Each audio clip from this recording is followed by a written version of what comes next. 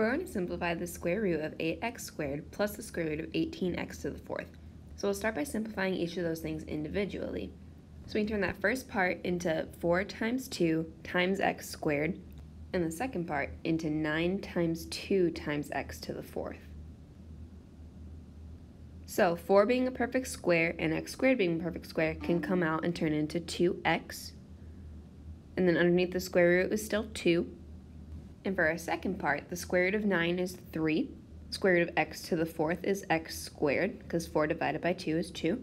And this also still has a square root of 2 left. So since both of these things are being multiplied by the square root of 2, we can add those first parts together. So in parentheses, we have 2x plus 3x squared, all of that multiplied by the square root of 2. And then we can take off our absolute value signs because the directions state that x is a non-negative real number.